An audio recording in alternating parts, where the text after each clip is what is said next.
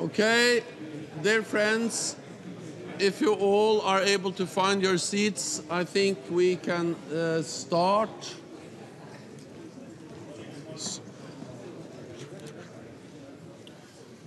So, welcome and good morning. Good morning to all of you, and welcome to this meeting of the North Atlantic Council.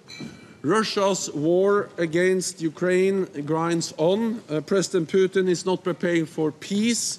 He is preparing for more war. As we discussed yesterday with Minister Cala, NATO allies are united in our commitment to sustain and step up our support. We must give Ukraine what it needs on the battlefield to prevail as a sovereign and independent nation. NATO will also continue to support other partners that face pressure from Russia, including Moldova, Georgia, and Bosnia and Herzegovina.